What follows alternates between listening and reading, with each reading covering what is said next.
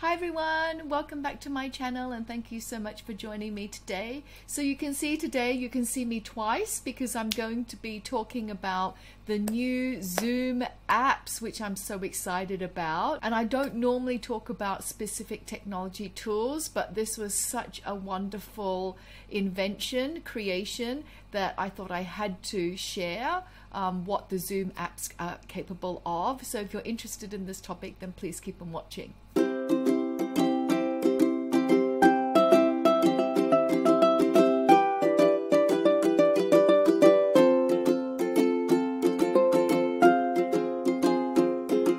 Okay, so I'm just going to make myself a little bit smaller, move myself out of the way and use the Zoom camera here. So you actually have to start a meeting in order to be able to use this function. And you'll see that if you update your Zoom app, you've got a little icon here that says apps. And if I click on this, I'm just going to move this over so you can see it.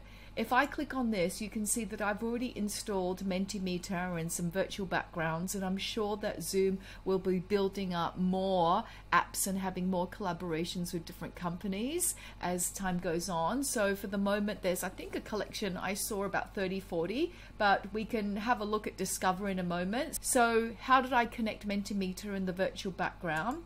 I went to Discover, and I basically go to Discover the apps. Here, when you click on, and then here are all the Zoom apps that you can have. So there's wellness, there's heads up, team games, which looks good. I might download that one actually a little bit later. And there's 3 pages of them. There's Asana if you use Asana. So you can see that they're just starting to collaborate with other companies to have this beautiful seamless integration. So if we go back to the Zoom, let's see how we actually use this. So here, if I click on my Mentimeter, and when I actually connected this app, I did have to sign in. I had an authentication code that I had to input that I was emailed.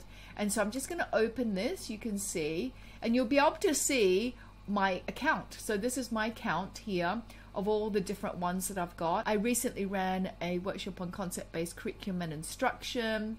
And so let's just click on that. The actual presentation will open in another window.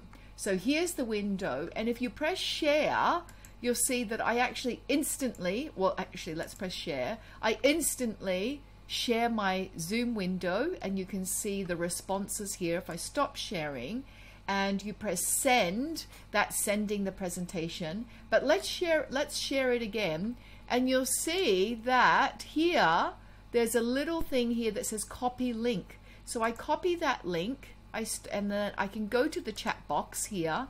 I can paste that link here so that participants then can input. They get the input question, and they're able to see the responses on this word cloud here.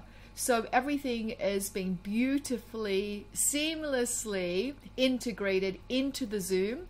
So I think one of the advantages of having this app, Mentimeter, in my Zoom is that I don't have to keep navigating between different windows.